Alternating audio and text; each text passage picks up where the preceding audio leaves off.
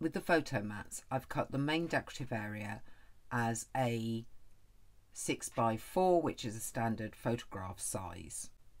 I've cut the mount just slightly bigger and then backed them with plain paper. So the idea would be that you could write on this bit and you could put your photograph on this bit and you'd have a bit of a border to the photograph. Where you take the photo mats is entirely up to you. So that's a very plain looking one.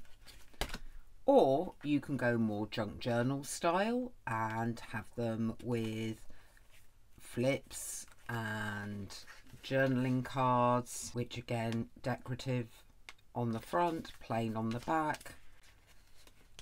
And you could still put notes on the card, on here, and a photograph on the back. I'm aiming to try and get 12 into the journal.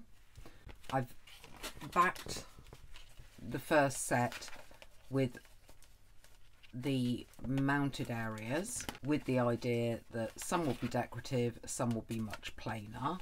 So I think the plainer ones will be the ones that already have some kind of design to them, so they just need backing with paper. But if they have nothing on them, then we can decorate them up, maybe add some flips. So that one's okay. That one needs something doing to it. With the ones that are going to have extras added, the simplest thing to do will be something that we've done in the journal itself, which is to take the ready-made envelopes, put them over, for example over the top or over the side, and add them to the card before backing them. On the bottom we can put the bear, trim that down in a minute. Need to put some form of decoration on the envelope itself. I have the jam jar. We'll need to make up a card or a booklet to go inside of there, but we'll let that dry off first. I have another envelope. I have two transporty type images. I'm wondering how we're going to hide that flip, that down and that basically over that flip. Okay, so that one needs backing next. We have a big envelope that we could just put on the card itself.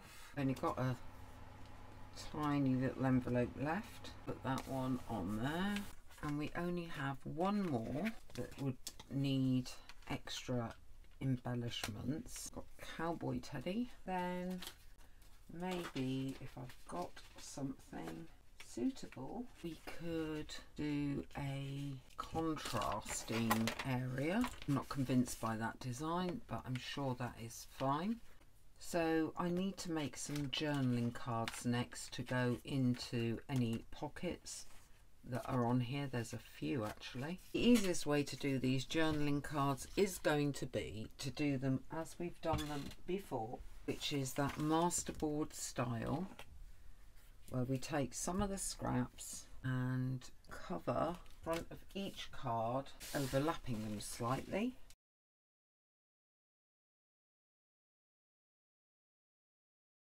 Let's see what decorations we can put on these. It doesn't matter if something goes halfway off the page, like that one, so that'll need trimming up.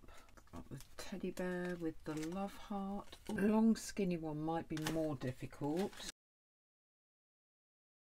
Everything needs backing putting onto it. All of these have now been backed, edged in the ink, corners re-rounded, little cards added, and are ready to go into these inside pockets.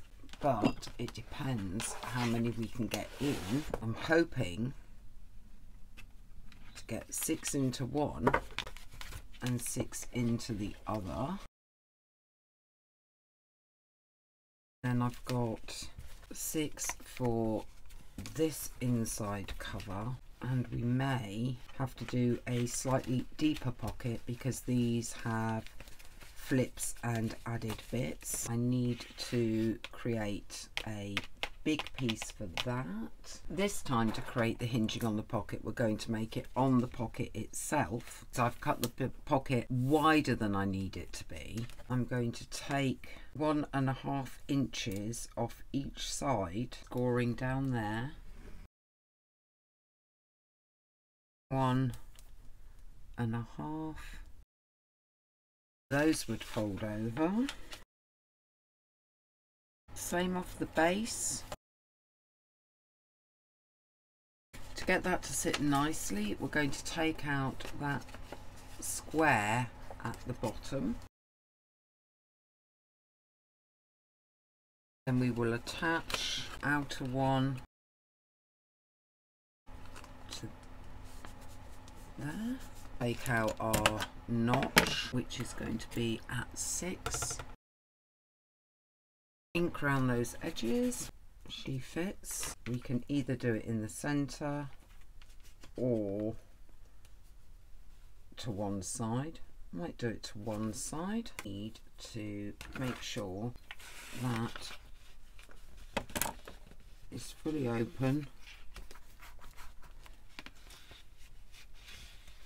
as it dries. Once that's dry, I'll be putting the final journal cards in that pocket. And then the last thing we need to do is the cover and the spine inside and out.